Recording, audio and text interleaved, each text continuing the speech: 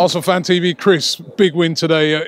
Easy in the end, but, you know, we really needed that today. You know, I mean, the momentum going forward into these big games, we really needed that. So you're not going to use your standard joke these days, oh, what are you still doing here? You haven't raised the money yet.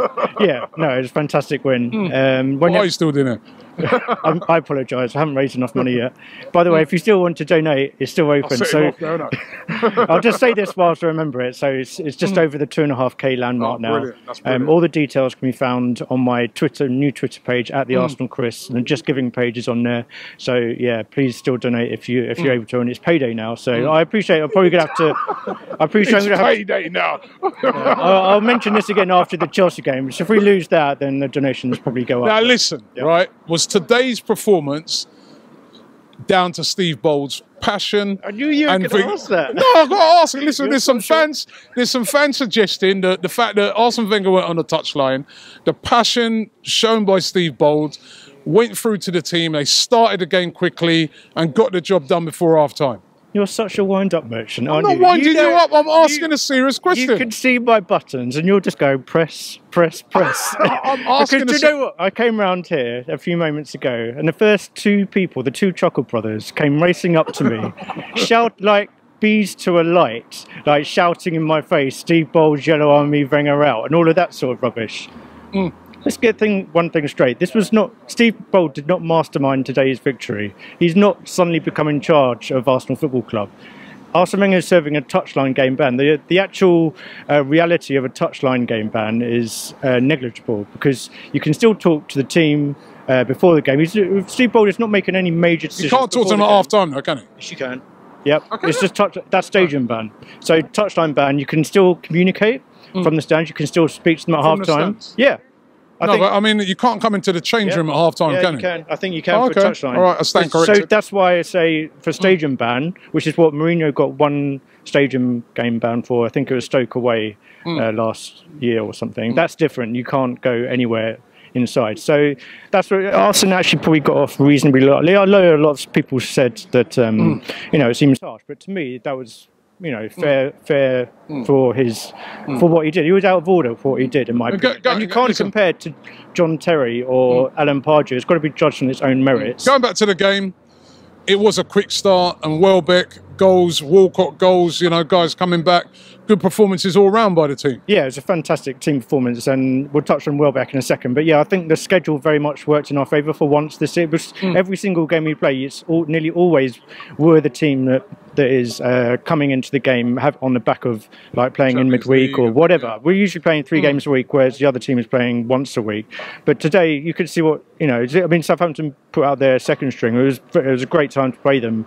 You know, I could see that as soon as the draw was made, they're either going to be on a massive high or massive low, and they're resting players to stay. And there wasn't a concession. You still got to play very well to win, and to win 5-0 away. But I think the performance would have probably been their first team as well, to be honest. But I find it a bit of a shame from the FA Cup's viewpoint that you know, the Southampton basically conceded today's match. You know, so the FA Cup to me is still. I feel sad because I still feel it's a prestigious trophy, and it's we're one of a few teams now that actually still takes it seriously. And you know, the FA Cup. I know it's like it's not our #1 priority, but it's still like a great trophy to win, and most teams don't even win it. Southampton have won one trophy since they formed in 1885, or over 100 years, one FA Cup. We've won it 2 times in the last 3 years, so every trophy should be cherished, you know. And the same fans that were complaining about no trophy for 9 years are now saying, oh, the FA Cup's beneath us, so it's rubbish. And, you know, they'll be saying the same when we win in the league, whether it's this year or next year or whenever. They'll say, oh, the league's not enough, we have to win the Champions League. So I just find it, you know, sad that a lot of teams are not taking the FA Cup that seriously anymore. It's about trophies. Who would you like in the next round? As long as it's not Bayern Munich, then, you know, that's fine.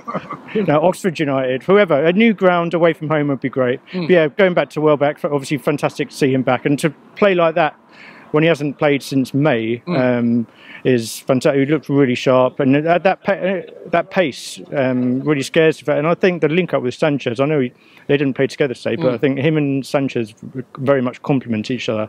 And also about Welbeck, it shows how many goals we're scoring. I think we scored like 15 or something. I'll probably stand to be corrected on that, but 15 more goals than at this stage last season. And it's not just more goals, it's being spread out amongst the team as well. So we're not too overly reliant on anyone, in my opinion. Whereas in seasons past, we can very much be accused of that, like Van Persie or Sanchez. But look, this season, if one of our big players gets injured, I think we're still going to be fine. I have to say, I think us, maybe Chelsea, but we're in a really good place right now. Like we're at this very moment in time. If you consider the schedule and compared to other teams, like let's just go with the headline facts. We're second in the league, top of the Champions League group, and we're into the fifth round of the FA Cup. You look at other teams when they've been faced with a tough schedule. As soon as Liverpool play 3 games a week, they've gone into meltdown the last month. Same with Man City. They've coped awfully in the league this season when they've had to come back after Europe. And so, you know, we'll probably have them. I mean, Chelsea have had nothing else to consider apart from the league. Obviously, they're having a great season as well. But, you know, we're in a good place at the moment. We can kick on from here, hopefully. But we've got a big week coming up.